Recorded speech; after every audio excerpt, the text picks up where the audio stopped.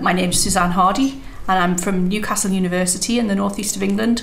I work in the School of Medical Sciences Education Development and previously have been a senior advisor for this Higher Education Academy Subject Centre for Medicine, Dentistry and Veterinary Medicine.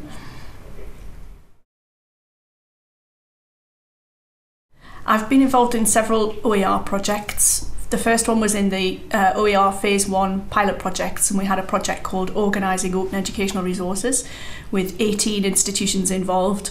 That was quite a big project and quite difficult to coordinate, but it gave us a really good grounding in what the particular problems were in healthcare education, which is where we were coming from specifically with that project. That led on to Portia, which was Pathways to Open Resource Sharing in Healthcare Education, through Convergence in Healthcare Education, and that one was a collaboration between the University of Newcastle primarily and the London Deanery, and enabled us to explore in some detail some of the project problems that had come out of the Phase 1 project. The particular ones that were of interest through collaboration with the London Deanery were the differences in NHS and academic settings, and looking to explore issues of consent more. That was something that had come up quite a lot. Concurrently to that one, we had a project called ACTA, which was one of the OMAC projects, and we've recently been funded through Phase 3 to do Publish OER. So that one's just about, well, it's underway now, and that one's working with publishers to explore how we can look at content from publishers and how that might be incorporated more easily into open educational resources.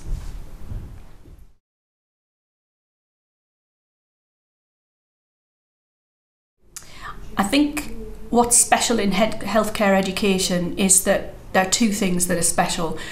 The first thing is that we work across both NHS settings and academic settings on a day-to-day basis. So students aren't always based on campus, and staff often have more than one role. They can be academics who have an honorary contract to deliver clinical work in the NHS. Conversely, they can be clinical people employed by the NHS with an honorary contract to deliver education for universities.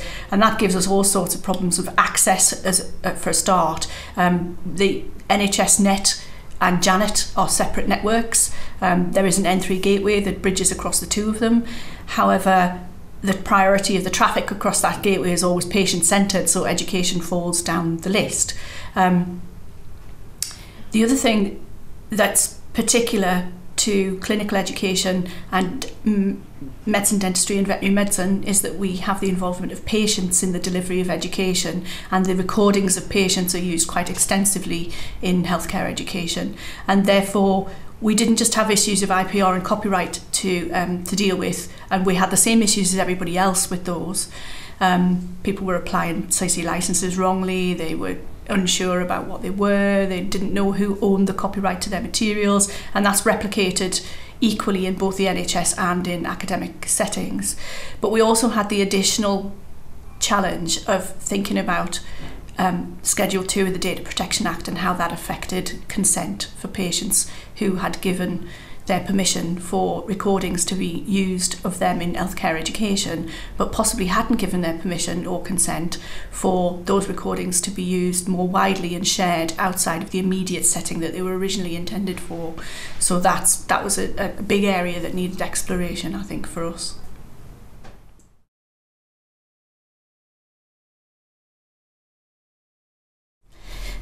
Some of the IPR and licensing challenges that we've faced in the projects that we've done so far in medicine, dentistry and veterinary medicine have, I think, probably been similar to other people's. We have the same problems in that people don't know which content is theirs, they can't remember where the content came from. We have problems of orphaned works that we haven't a clue where they've come from, but they're still on the VLE somewhere. There are the challenges that material might have been openly licensed incorrectly and is therefore shared when perhaps it shouldn't be, and we can't of course revoke those licenses. So there was some challenges in trying to find out where that stuff had originally been made. If it's NHS licensed materials, often the department where it was originally created, because of the numerous shake-ups that have happened in the NHS over the years, has actually disappeared. So it's quite difficult to find the person who originally commissioned that material or who made that material. So some of that material was really challenging to find out where the rights lay with it.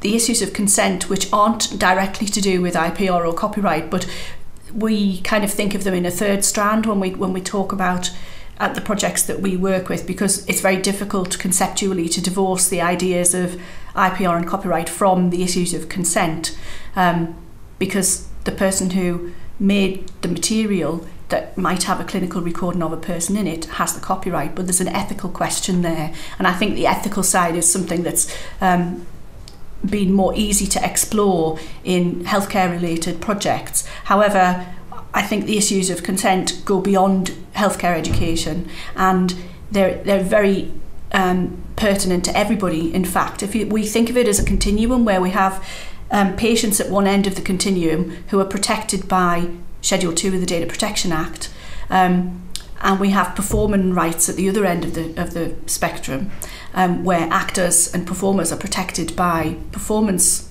legislation. But there are people in the middle, and they're becoming increasingly aware through the media that their images can be reused and used, and images of them can be captured and used in things like news broadcasts or appear on things like Facebook without their consent. And so there's something about the ethics of whether that's right or not. And of course, we're all people, and sometimes we're patients. So we have extra rights when we're patients that disappear again when we become well. Plus the fact that patients, when they give their consent for recordings to be made of them in a clinical environment, are often quite vulnerable and may not be very well. And therefore, when they're well again, they may change their mind about whether they want that material to be used in education or shared. It's very rare that happens. Most patients are incredibly supportive of having their material used in medical education, and they want to help other people. They want other people to benefit from the service that they've had from their clinicians, and they're very aware of the fact that education has to happen and their involvement is crucial in it.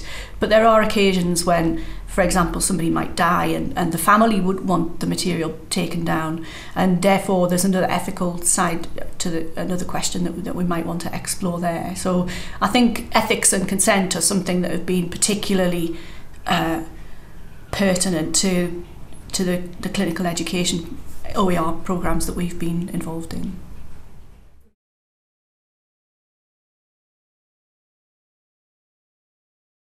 So in order to overcome the challenges that the OER projects that I've been involved in have faced around consent and copyright, we have used the tools that have been provided and developed during the course of the projects, and the IPR support toolkits have been really helpful in that.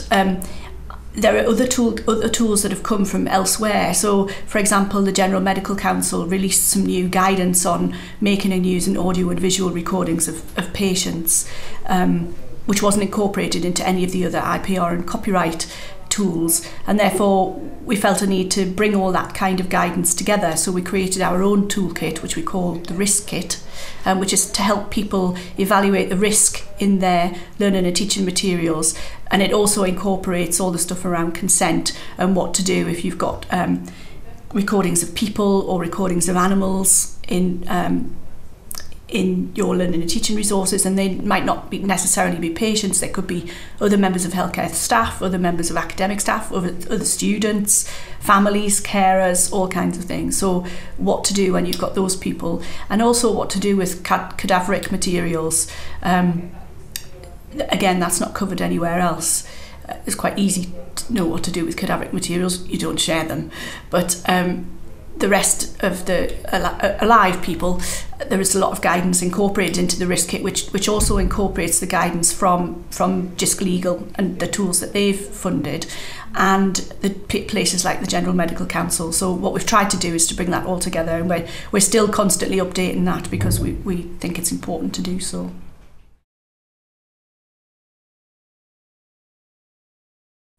I think the OER IPR support team tools have been absolutely invaluable in helping us put the risk kit together. We used the decision support for the decision support risk kit, which we developed. We used the workflow diagrams that had come out of the OER IPR support team, and we also used several of the templates. We looked at the model release letters and things like that, and they've helped us form the basis for the kind of patient consent materials that we've developed from those in the risk kit. Without the stuff that had gone before through Web to Rights and OER IPR more latterly, I don't think we would have been able to develop the kits that we have. As well as working with ideas of consent, we really wanted to come out with something practical. And so Jane Williams from the University of Bristol, who worked with us on both the OER project and on Portia, Jin and I were asked to go down to the General Medical Council to help them with their new version of making and using audio and visual recordings of patients. One of the biggest outcomes, I think, of those two projects has been the fact that learning and teaching is actually explicitly mentioned in that GMC guidance. What came out of that was another project funded by the JISC via a workshop that was held back in November 2010 to bring together a task force to look at how we might put together some guidance that went beyond the simple JMC guidance, which in itself is useful, but there is other stuff out there as well from places like Welcome Images, the Institute for Medical Illustrators, which are bodies that are well respected within the areas that we work in healthcare education. But it was quite disparate, all that material was quite disparate.